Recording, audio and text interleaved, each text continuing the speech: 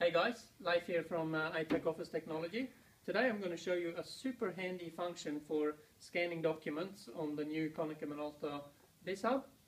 Now, combine this with this machine has the dual scanner installed.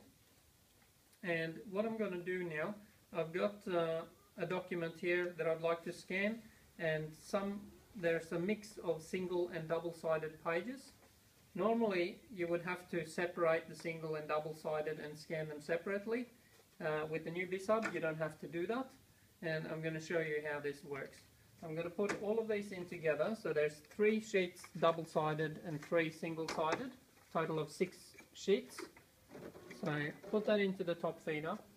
We're going to go into the scan screen here. I'm going to select my email, so I'm going to scan it to my email. I'm going to change the simplex duplex to 2-sided, and the last setting I'm going to change is under the application button. We're going to click on this one here that says original settings. Click on there, and you'll notice this function here called blank page removal. So that means that when we scan the single-sided pages, we're scanning it double-sided, so there will be a blank page on the back.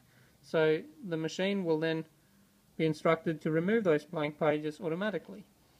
So now we're just about ready to scan, and to show you how this works, I'm going to use the preview function so you can see it on the display what's going to happen. So hit the preview, hit start, and you can see now it scans both sides of the paper without sucking it back in, because it scans both sides at the same time.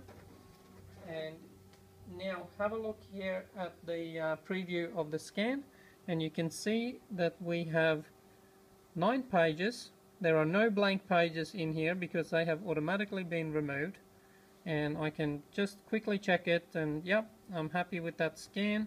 Hit start, and it's now gone, sent to my email, blank pages removed, and everyone is happy. That's it, that's how we do it.